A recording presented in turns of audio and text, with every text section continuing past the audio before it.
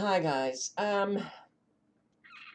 Well, in reading comments, I see that a lot of you are really struggling now, physically, mentally, and I may read some of those comments that were left under a video that I posted yesterday. I want to show you what was happening with these frequencies being set off on that radar site that I have been using in a minute, but I got a comment from somebody saying this is Grind All 61's backup channel, and I thought, Jesus, don't tell me he got deleted. All right, he didn't, or that his channel terminated, but he did post a video that is his last video for when my channel gets deleted. Subscribe to my backups. I got a copyright strike yesterday on a video that I don't even, it was so long ago that I posted this video, and I have no clue, you know, what the video was even about because I can't get to the video. Now, if they could actually just just leave the video private so we know what the video is, so that we know how to counter, to file a counter notification against it. All right. But I've been receiving an awful lot of comments. I don't get your notifications, comments being deleted. Um, there's an awful lot going on, more and more, on the internet, social media, that a lot who are posting about the truth of what is taking place are experiencing. And they are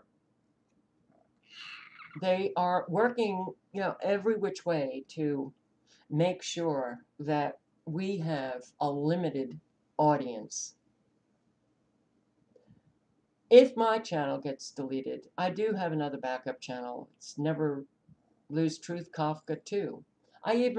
My short-term memory, I'm telling you, I forgot about that channel until somebody mentioned it in a comment. My backup channel.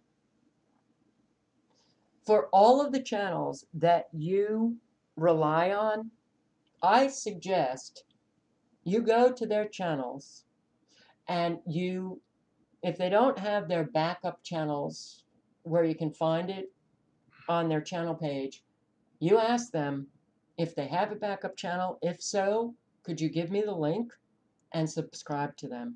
Because channels now, well, I experienced it on Kafka Winston World. Copyright strikes, or community guideline strikes it was. I'm sorry, not copyright. 1, 2, 3, boom, gone. That's how fast it can happen. So, yes, subscribe to the backup channels. And, I also saw this. We are actually going to see the end of birthright citizenship for illegal aliens. Let me bring up that article. And I'm choosing CNN Politics for a reason, because mainstream media, in many ways, they reflect the American population. We have so been a lost people, most people don't even know that we're a constitutional republic, that states had more power than the federal government, that the federal government was supposed to be a limited government, and everything has been out of control for a very long time, hundreds of years. But executive orders. Now, Trump claims he can defy Constitution and end birthright citizenship. If this was Obama, this headline would read differently. CNN calling out Trump for defying the Constitution and ending birthright citizenship. And this is not about whether you agree or disagree with birthright citizenship. And what that means is somebody here illegally gives birth, that child has citizenship, even though they were born to somebody who is not a citizen, and here illegally. So it's not about agreeing with that at all. This is about our imperial president, our imperial presidency, and the fact that we don't have three branches of government, and we have not for a very long time. The executive order, presidents writing law, signing it, and it becomes law. This is not what the founders had in mind for the president, because they did not want to establish a king who, by fiat, decides what the law is going to be. This has been going on throughout decades with these executive orders that are entirely unconstitutional. But what a lot of Americans do with that is, as long as a president is writing an executive order, writing law that you agree with, you're fine with it. But if you disagree, then you're not fine with it. It doesn't matter. The executive order itself is unconstitutional, and it has allowed presidents to dictate like a king. And everybody should be, and I have posted videos on this. I posted it early on about Obama. I'm posting it about Trump. The executive order that we as Americans have allowed these presidents to create, to sign, and boom, you've got law. Do you understand that it's Congress's power to do that? They legislate, president executes the laws. President does not write the law. So, it really is not,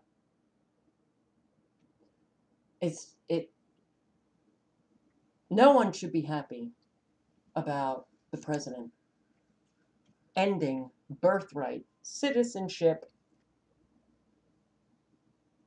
as he is doing. So, if you want to get the Constitution back, you really have to let go of personality. You've got to go on principle. Forget about who the leader is. You go with what the Constitution has provided us, which is a constitutional republic, three branches of government that's supposed to be checking each other's power, not usurping power, and then the other branch, which is Congress, saying, okay, you can have my power. I'm giving it to the president. This whole system that has developed here is so far from a constitutional republic. We don't have a constitution anymore, but we've got a lot of Americans who are going, yay, yay, Trump finally is going to end. And I didn't even watch this, so I'm not even sure what, Gary is saying here. What I am saying is,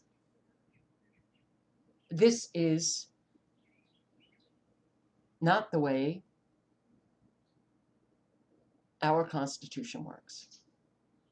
And everybody should be up in arms, and they should have been up in arms with Obama doing it, and Bush doing it, and Clinton doing it, and then Bush again doing it, and Reagan doing it, and Carter doing it, Nixon doing it.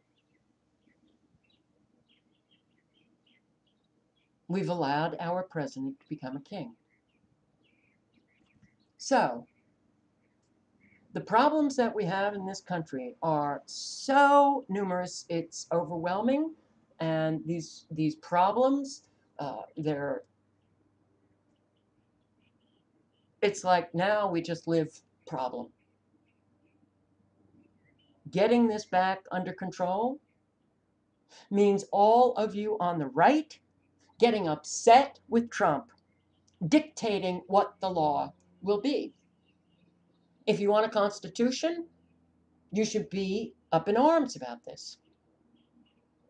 Those on the left should have been up in arms with Obama doing it, writing law.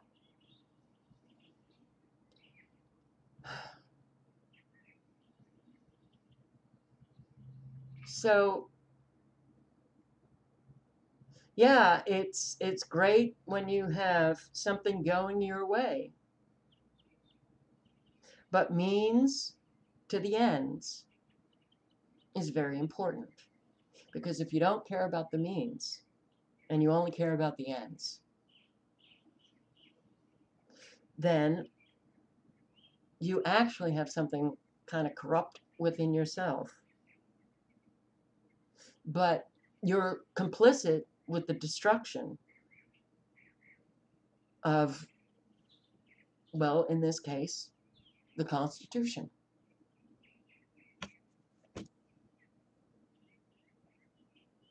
That's all I have to say.